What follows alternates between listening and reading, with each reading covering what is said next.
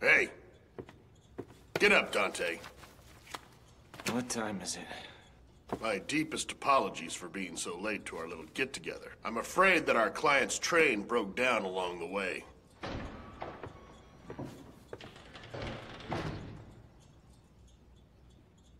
Anthony? Huh? It's me, I'm Earnest. Don't say you don't remember me. How about you tell me how it's possible you remember someone you've never met before? Just the way you speak. I'd know that cranky attitude anywhere. There's no doubt about it. I can understand why you'd rather not remember all of that. That was a terrible event. But at long last, I can clear you and your mother's names. I found irrefutable evidence that it was all caused by a demon. There's no doubt, Dante. You gotta believe me.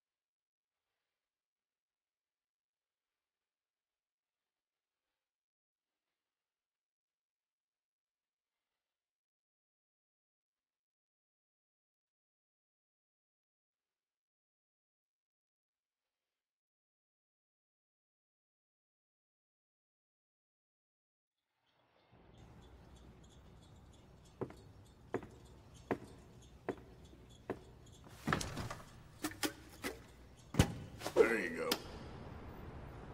Really? What is this all about?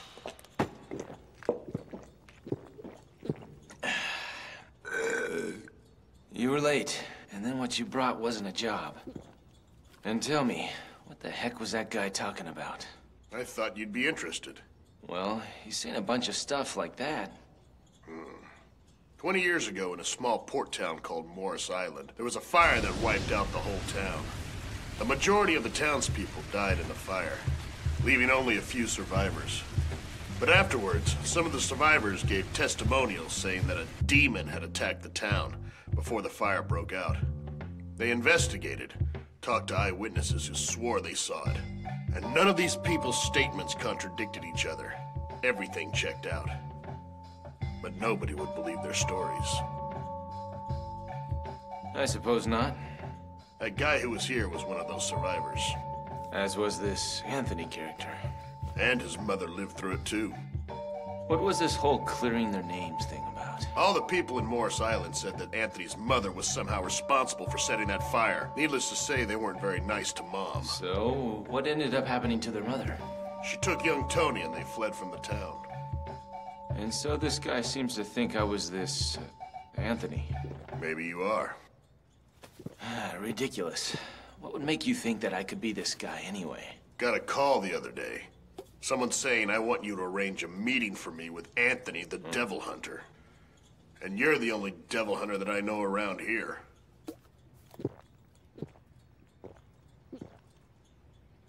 Dante, you sure the name Anthony doesn't ring any bells for you?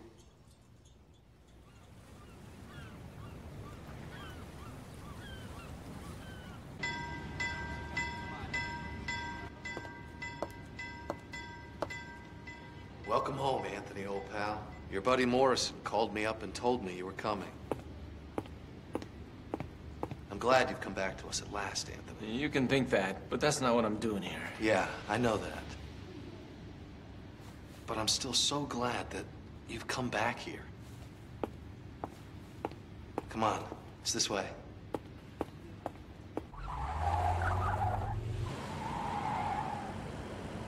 I've said it before, and I'll say it again, I'm not Anthony. I can understand wanting to keep your name on the down low here, but you don't have anything to worry about. There aren't many left here that know what happened 20 years ago. So just relax, will you? No one around here remembers, so that I get treated as an eccentric, because I want to clarify what really happened. I don't care one way or the other. Who was it? Huh? So tell me, who's the one who told you about me? Very few people know what it is that I actually do. Oh, you mean about being a demon hunter? I just happened to hear about it in one of the circus tents. All right, take me to that circus tent. Huh? Okay, then.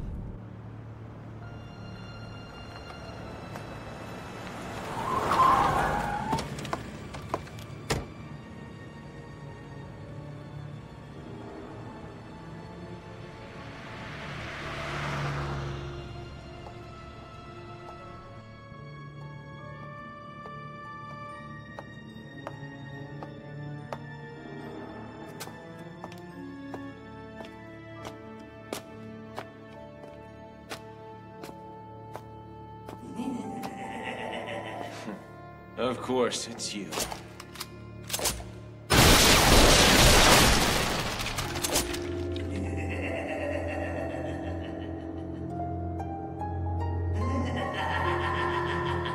Is this the game you want to play?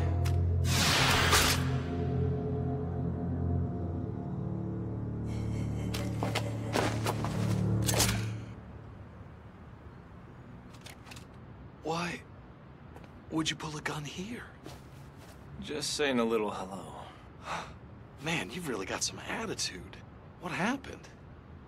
Listen, Anthony, it looks like the circus is on holiday today. Let's get out of here.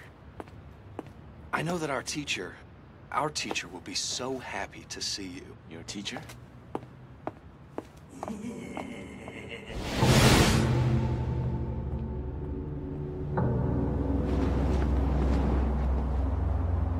If you want to play, you come looking for me.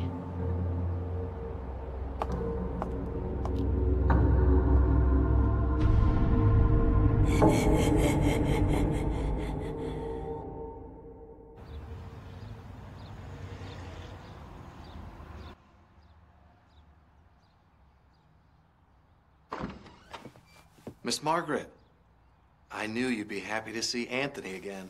Anthony. Sorry to disappoint you, lady. This guy just keeps calling me that. It seems like Anthony doesn't want anybody to know who he really is. Well, can you really blame him?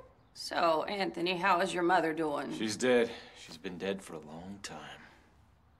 Really? Sad to hear that. At that time, I wished I could have helped your mother through some suffering and sadness that she endured. She was so despondent in the end. Miss Margaret, I think you should know, right now, Anthony's working as a demon hunter. I see. You really come a long way, haven't you? Good for you. Miss Margaret, you think it's okay if we tell Anthony right now, don't you? Of course. That's why we had him come here after all, Tim. We want to atone for our sins of having made your mother suffer so much. We've lived with it for too long now. What the hell are you talking about? I told you all this before, that I finally found the evidence we've been looking for. That the destruction of the town wasn't caused by a person, it was all caused by a demon.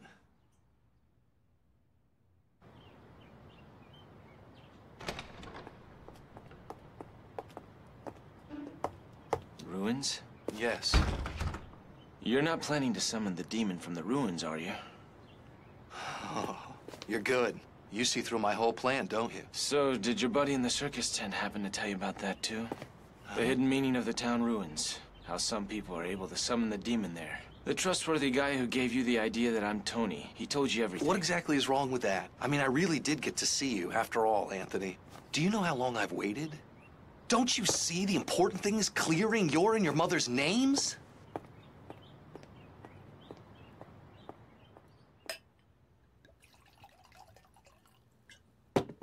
Brings back memories, doesn't it? Well, the celebratory toast's a little delayed, but here's to seeing you again, Anthony. What? Oh, Ernest, you're back already? Welcome home. Let me introduce you. This is my wife, Alias. Oh, my.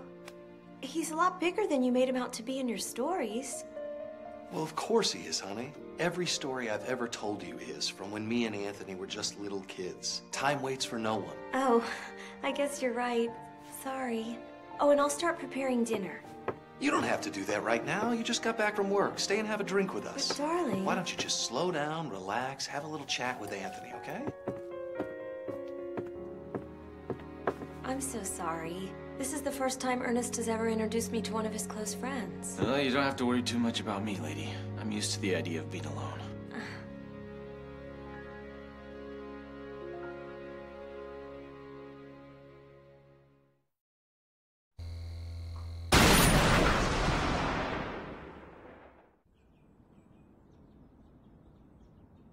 Everyone in this town says that Ernest is eccentric. Even his students call him strange. Even after all the work he's done in this community trying to emulate Miss Margaret and become one of the town's most respected teachers. So how about you tell me what you think, Elise? Me? I wish he would just forget the horrors of his past, that's all. So tell him that. I have. I don't know how many times. The truth is, even he was on the verge of giving up. Miss Margaret has fallen sick and all. But then one day he came home ecstatic, saying that he could clear up that event that happened 20 years ago and that he would be able to meet you. In his mind, you are something special. He was always saying Tony is the most wonderful guy. Once he gets to talking about you, he could go on all night long and still have more to tell. I know everything there is to know about you. Oh, wait. There is one thing I don't know about you. It's probably none of my business.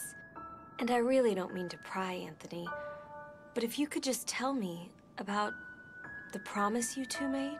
A promise? Yes. He says there's no way I can break a promise with Anthony. So the only thing he won't tell me even now is the location of that treasure box you two buried together. It's probably hidden somewhere right in front of your eyes. You know how kids think.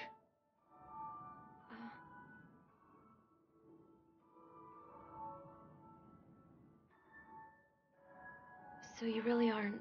You're not him, are you?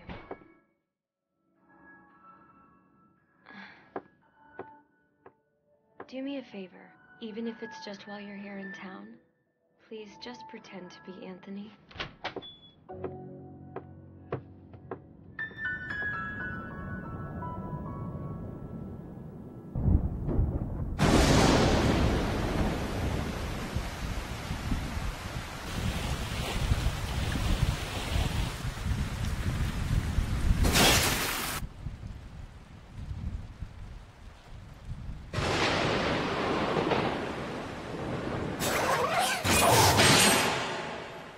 Long time no see. I went to the trouble to see you at the circus in the afternoon, but your manners are sadly lacking. I thought about saying something, but by then you were gone. What could I do? Well, shall we get right down to business and pick up where we left off? Easy, easy, easy. Hold your horses. I did this for your benefit. That old woman and young boy have been snooping around the ruins. I thought, boy, this is dangerous. They should be very careful. So I nicely had the shrimp call you over. You understand? So if you got the motivation, why not just take care of the dangerous demon at the ruins yourself? That's crazy talk. I tried to make it a point to only fight poor weaklings. If this doesn't concern you at all, you could have just not come. I just wanted to see your ugly face one last time!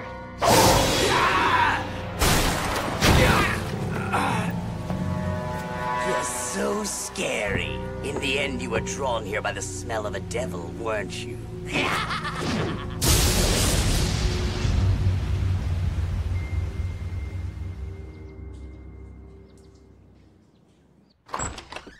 Oh.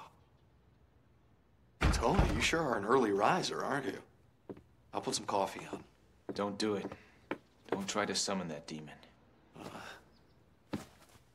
What are you saying? Tell me, what are you planning to do if you are actually able to summon the demon? If humans were capable of defeating them, that tragedy that happened 20 years ago never would have happened. Or have you been relying on me from the beginning?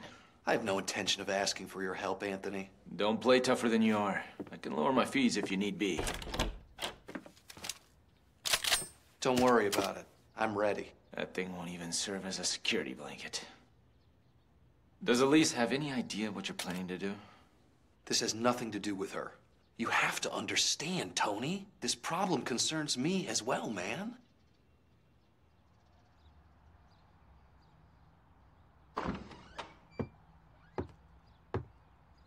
That's Anthony, isn't it? How do you know? You were just here yesterday. You came alone today. He's at school. I see. Tell me where those ruins are. Pardon? Ernest is planning on summoning that demon. He wants to clear you and your mother's names of the accused crime. No, you're wrong. Anthony. Margaret, I'm not Anthony. When I was a little kid, there were times when I used to go by that name. But I'm not the Anthony you and Ernest are looking for. My name is Dante. Don't worry, I'll keep up this little charade. I promise you. As long as I'm in this town, I'll play his friend Anthony. You just tell me where I can find those ruins. So, do we have a deal, Margaret?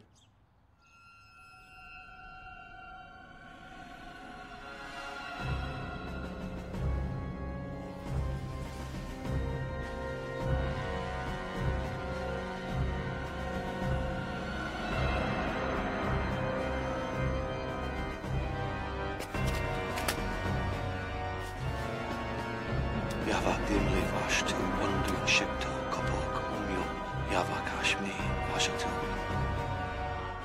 Yavak dimli vashtu, wandu shik dimli vashatu, wandu shikto, kapok umyo, Yavak dimli vashatu, wandu shik.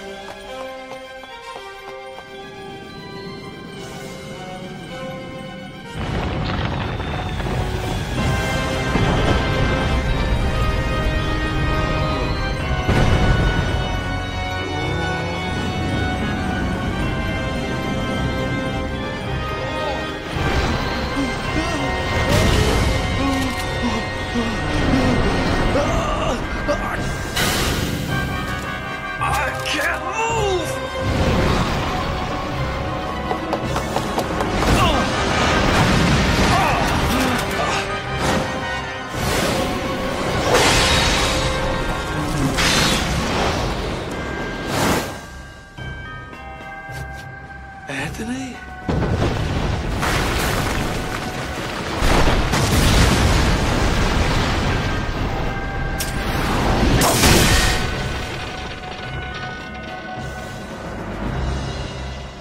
Oh my God, it's a demon.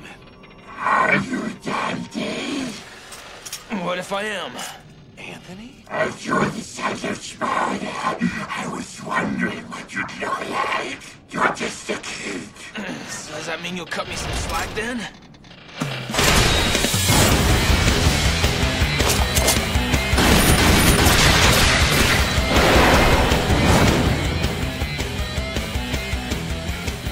Anthony, you're a hunter.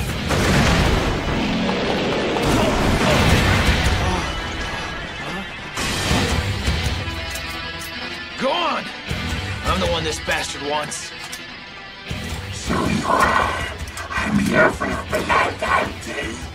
Because the moment I have your blood, you blood of a man born of human and demon, I can stand lord above the demon world.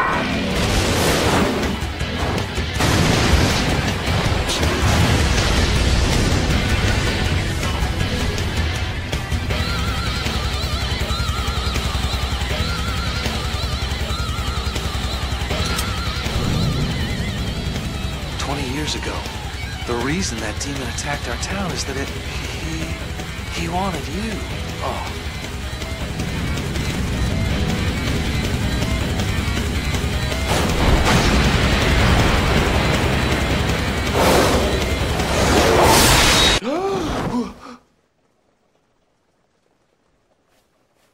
Where's the demon? It's all right now. There are no demons. I saw one, Elise. How did I wind up in the hospital? You collapsed at the ruins, and so Dante brought you here. Dante? Dante? Tell me where he is, Elise! He just left. Wait! You demon! Stop it, Ernest. He's not who you think. He's not Anthony. Bastard! If you hadn't been here, none of the people in this goddamn town would have died. It's all your fault, you murderer! That demon destroyed this town looking for you, you son of a bitch! Oh, Ernest. You deceived me and Miss Margaret. I'll never forgive you. Neither will those who die. Do you hear me? Don't you ever come back here again. If you ever do, I'll kill you for sure.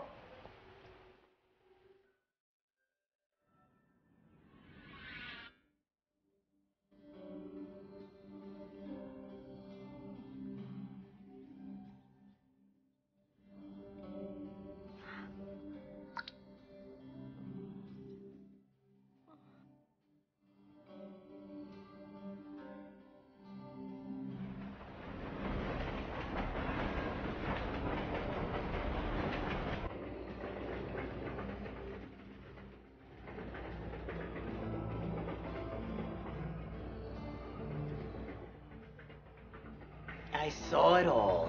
Humans really are such selfish, self-centered little creatures, aren't they? They're more horrid than demons. If you hadn't been there, that town would be getting devoured by demons right about now.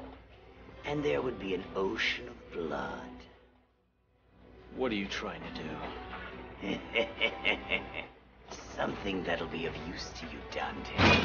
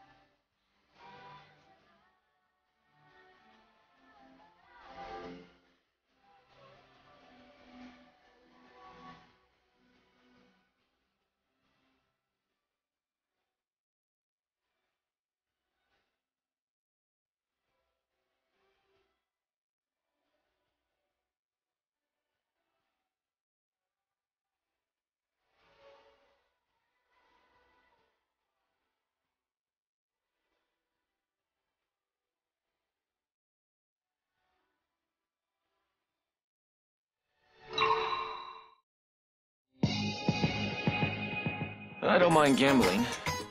For one thing, the tension of those win-lose situations is similar in some ways to the feeling I get when I hunt demons. In the end, I guess I just can't be satisfied with a normal life. But a person should never do anything excessively. There's nothing more stupid than gambling oneself into debt.